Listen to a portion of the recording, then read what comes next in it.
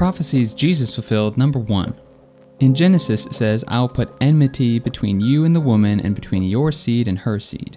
This is a prophecy regarding the seed of a woman. Later in Matthew it says, this is how the birth of Jesus Christ came about. His mother Mary was pledged in marriage to Joseph, but before they came together she was found to be with child through the Holy Spirit. And in Galatians it says, but when the fullness of time came, God sent forth his Son, born of a woman, born under the law. So this prophecy that Moses wrote in Genesis was later fulfilled and written about both in Matthew and Galatians. And the gap between Genesis and Galatians is at least 1459 years, and between Genesis and Matthew at least 1470 years. Number 2. In Genesis it says, and I will put enmity between you and the woman, and between your seed and her seed. He will crush your head, and you will strike his heel. This is a prophecy regarding the Messiah crushing the head or destroying Satan. Later in 1 John it says, the one who practices sin is of the devil, because the devil has been sinning from the very start. This is why the Son of God was revealed, to destroy the works of the devil. And since Genesis was written between 1450 and 1410 BC, and 1 John between AD 85 and 90, that's at least 1495 years between the two. And yet the prophecy is true. Number 3.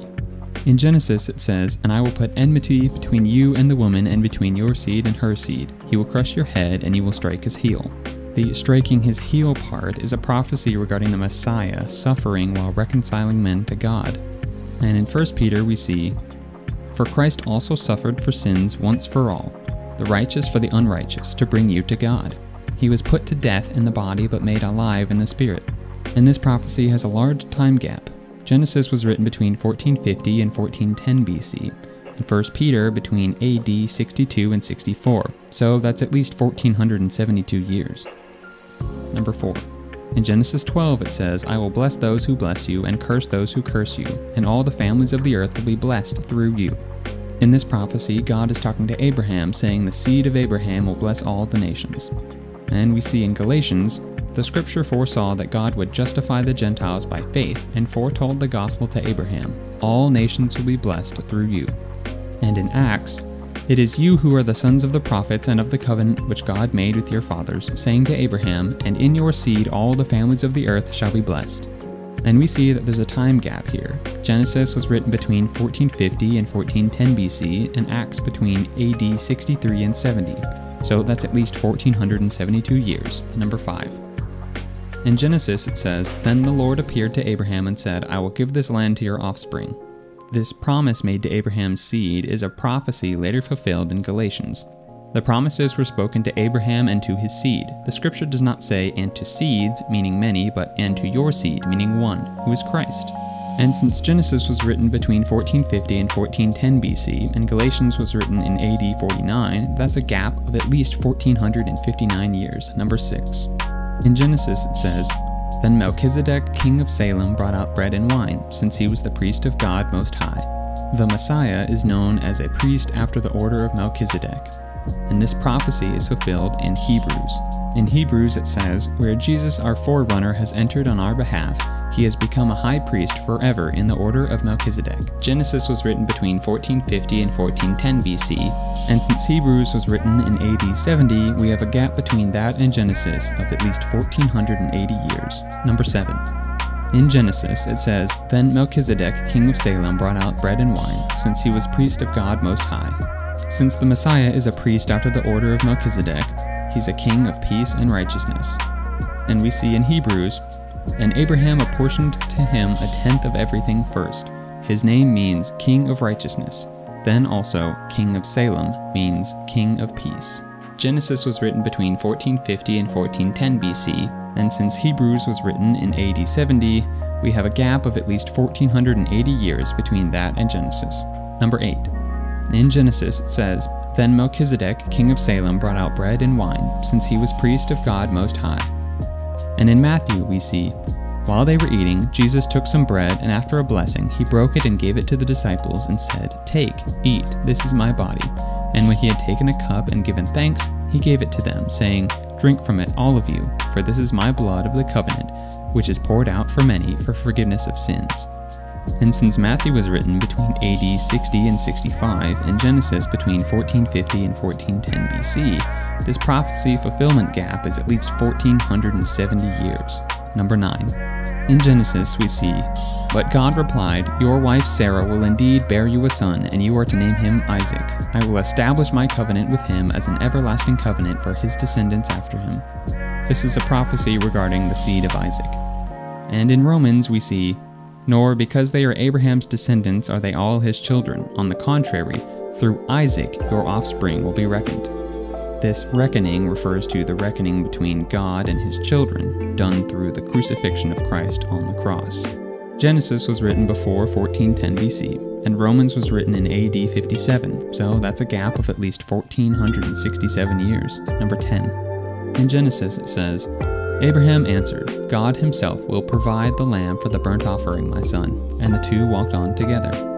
This is a prophecy regarding the Lamb of God being promised.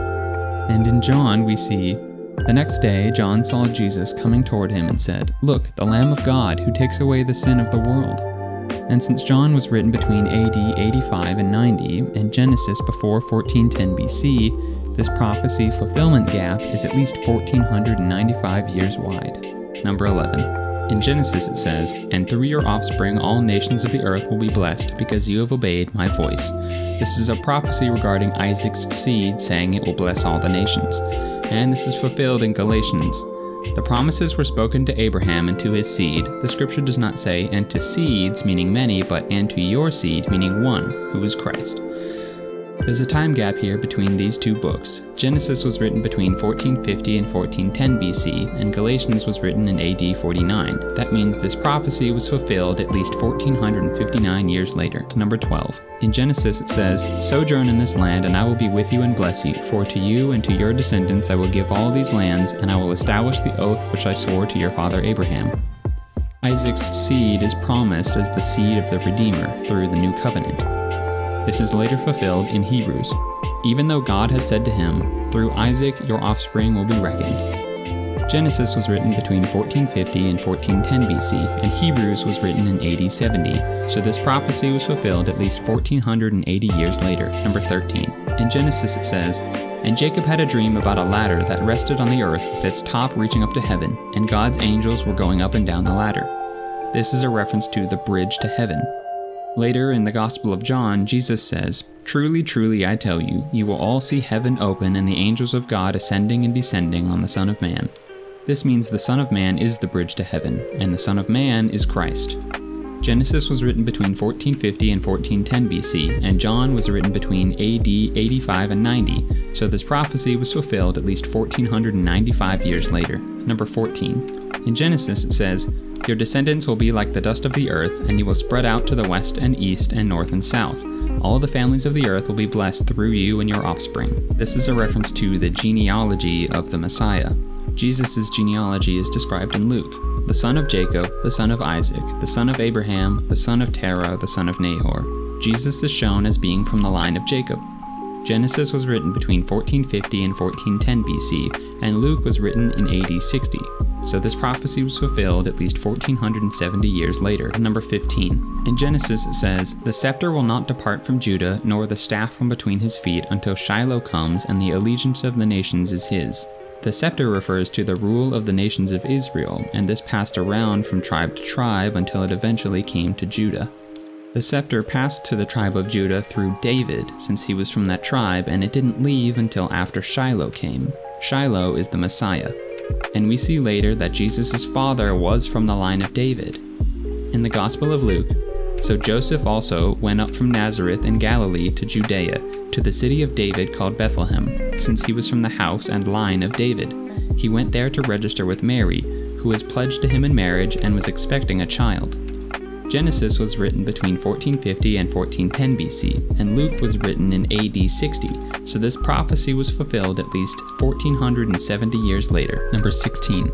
In Genesis it says, "Enoch walked with God, and then he was no more, because God had taken him away." Some believe this to actually be a prophecy of the rapture of the church, but even still, if the rapture means the church is taken away to be with God, that could only happen if Jesus did it first. And in Mark we see, After the Lord Jesus had spoken to them, he was taken up into heaven and sat down at the right hand of God. Genesis was written between 1450 and 1410 BC, and Mark was written between AD 55 and 65. So this prophecy was fulfilled at least 1465 years later. Number 17. In Genesis it says, "May God expand the territory of Japheth, may he dwell in the tents of Shem, and may Canaan be his servant." It's unclear if this verse is talking about God or Japheth dwelling in the tents of Shem, but we know that the Messiah was from the line of Shem. In Luke we see the very long genealogy of Christ, and all the way down at the bottom we see the son of Canaan, the son of Arphaxad, the son of Shem, the son of Noah, and on until we get to God. So this can be taken as an example of a prophecy being fulfilled all the way back from Genesis. Genesis was written between 1450 and 1410 BC, and Luke was written in AD 60, so this prophecy was fulfilled at least 1470 years later. Number 18. In Genesis it says, "The scepter will not depart from Judah, nor the staff from between his feet, until Shiloh comes and the allegiance of the nations is his." This is a prophecy of the seed of Judah, son of Jacob. And in Luke, in Jesus' genealogy, it says, "The son of Hezron, the son of Perez, the son of Judah." This is another part of the prophecy regarding the lineage of the Messiah fulfilled by Christ.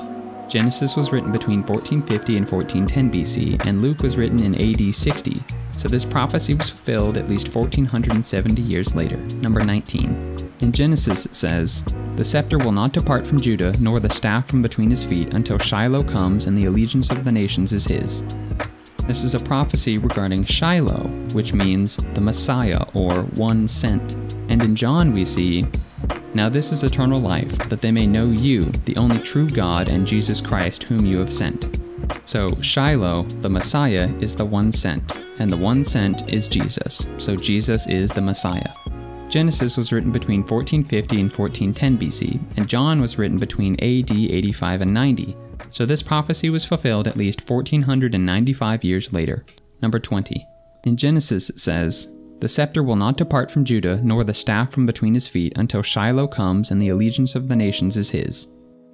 This is a prophecy regarding the Messiah, Shiloh, but it also shows that the Messiah will come before Judah loses its identity. And in John we see, "If we let him go on like this, everyone will believe in him, and then the Romans will come and take away both our place and our nation." But one of them, named Caiaphas, who was high priest that year, said to them, "You know nothing at all. You do not realize that it is better for you that one man die for the people than that the whole nation perish." Caiaphas did not say that on his own. Instead, as high priest that year, he was prophesying that Jesus would die for the nation, and not only for the nation, but also for the scattered children of God, to gather them into one. Genesis was written between 1450 and 1410 BC, and John was written between AD 85 and 90, so this prophecy was fulfilled at least 1495 years later. Number 21. In Genesis it says, "The scepter will not depart from Judah, nor the staff from between his feet, until Shiloh comes and the allegiance of the nations is his." This is a prophecy showing that the Messiah will have the allegiance of the nations of the world. And in John we see, "I have other sheep that are not of this fold. I must bring them in as well, and they will listen to my voice. Then there will be one flock and one shepherd." So Christ is talking about bringing both Jews and Gentiles, those that will listen to him, together in allegiance. Genesis was written between 1450 and 1410 BC, and John was written between AD 85 and 90, so this prophecy was fulfilled at least 1495 years later.